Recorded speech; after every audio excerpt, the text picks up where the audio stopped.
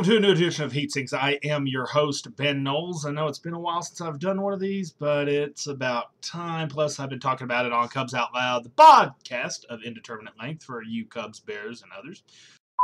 This right here, by the way, guys, just a pimple gone bad, so don't think anybody's tried to beat the hell out of me because nobody can do that successfully.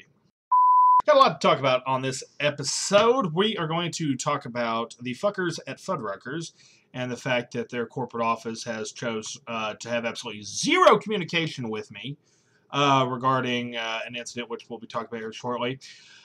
Sad news in the Cubs Out Loud world. The best joke ever has died. Edward Keel, otherwise known as Trololo, has had a stroke and doesn't look like he's going to be returning, so we'll send out our condolences to Damon, our first chair on Cubs Out Loud for that one.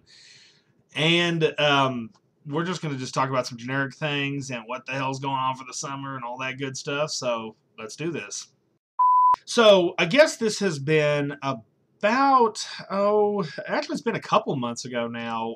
Back in April, I posted a video on YouTube that showed the poor sanitation practices at the Fuddruckers in Lubbock, Texas, including an employee that decided that he was going to rub his hands on his shirt and then go right back to work. Got some interesting comments on this video. If you want to take a look at it, just click right there and you'll go straight to it. Now, what the deal was, I'd actually witnessed a number of things during this time period. I saw line workers that were eating french fries with their bare hands out of one of their bins. A manager was eating slices of cheese with gloves on and then going back to work. And, by the time I whipped my phone out, those things had already happened. And I caught this guy sitting there wiping his hands all over his fucking shirt and then went right back to work.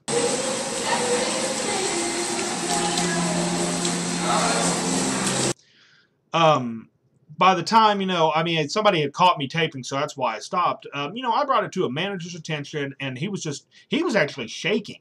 I don't know if he was shaking mad at me, shaking mad at them, he didn't really seem to care. And I'm going to go and put the disclaimer up now. I was not after a free meal. I could care less. I got money. I don't need a free meal.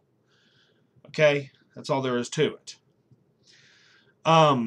So I post the video online, and I also sent several emails through Fuddruckers' website, saying, hey, look at this. And I have yet to have the company do any sort of outreach to me to say, hey, you know what? We're sorry.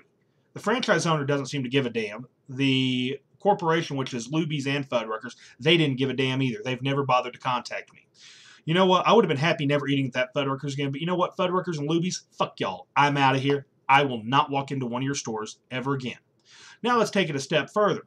Let's talk about the douchebags who work there who decided to leave some real nice comments on my video. Let's start off with Little Floyd 1980, which I think is the guy in question personally. Can't prove it, but I think you are.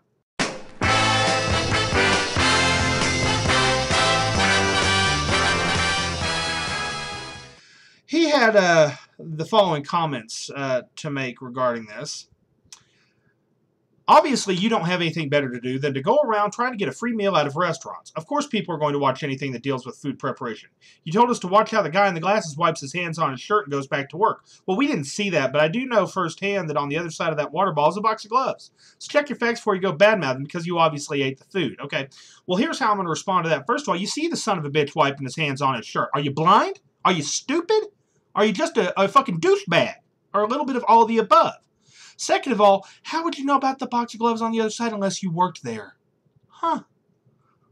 Real fucking smart. My response to that was the fact that I didn't get a free meal out of this. I've also worked in the food service business. I've been in management. And I'll tell you right now, if I'd seen that, I would have fired his ass on the spot. Period. So Lil Floyd 1980, you got something to say to me, come say it to my face, fool. Next one comes from Shamilicon.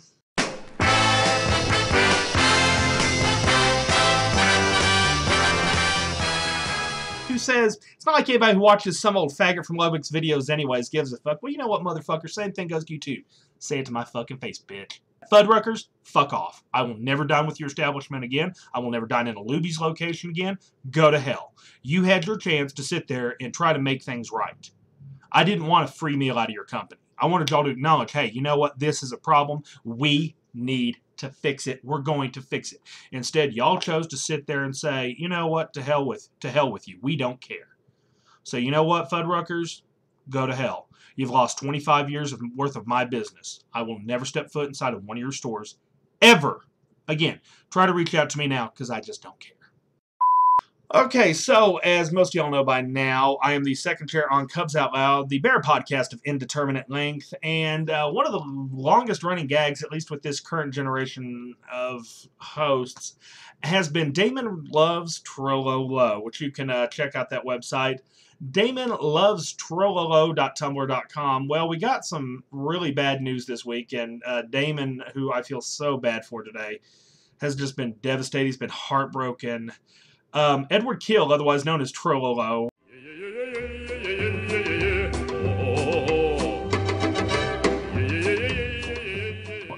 had a stroke, and apparently he does now have brain damage, and doesn't look like Trollolo is going to make it. So, Damon, my heart goes out to you, as long as probably everyone else.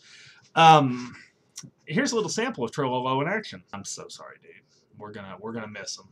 We're going to miss him a lot. And I hope you have the strength and the courage to get through this. Okay, so summer's here. We've already had a bunch of 100-degree days in West Texas, and electric bills are going to start rising. But fortunately, I can say that power bills in Lubbock aren't going to go up anytime soon. I'm an LP&L customer, but am I really getting the lowest rates? First, you're more than a customer, you're part owner, and because of that, you really do get some of the lowest electric rates in Texas, way lower than Dallas and Houston. In fact, LP&L had the lowest rates for most of last year and the lowest overall average in the state. Pretty impressive, huh? And it's all because of you. After all, you're the boss, and with LP&L, the power is yours. Yeah, she seemed real excited. I'm scared. The city council, with their several new members and the new mayor, voted down the electric rate increase that was proposed by the LP&L board in Lubbock today. And you know what, guys? Way to go on that one. You know, I couldn't be much more thrilled about that. So my bill's not going to go up at least $10 a month. Thank you from somebody who hates seeing $300 and $400 electric bills. But I just want to throw this one out there real quick. Okay, you know, this part of Texas has not been deregulated. There is no competition in Lubbock anymore. It's just LP&L, Lubbock Power and Light, owned by the city of Lubbock. So why the hell do you have a $600,000 advertising fund? Why? You're the only game in town. You don't need to advertise. Take that $600,000 and do something useful with it. Like, oh, I don't know. Maybe try to find a way to drop our rates a little bit more. Maybe knock our storm water down a little bit more. I don't know. But do something useful with that money, because why do you need to advertise? You don't need to. That's such a waste. But city's going to do what they want to do.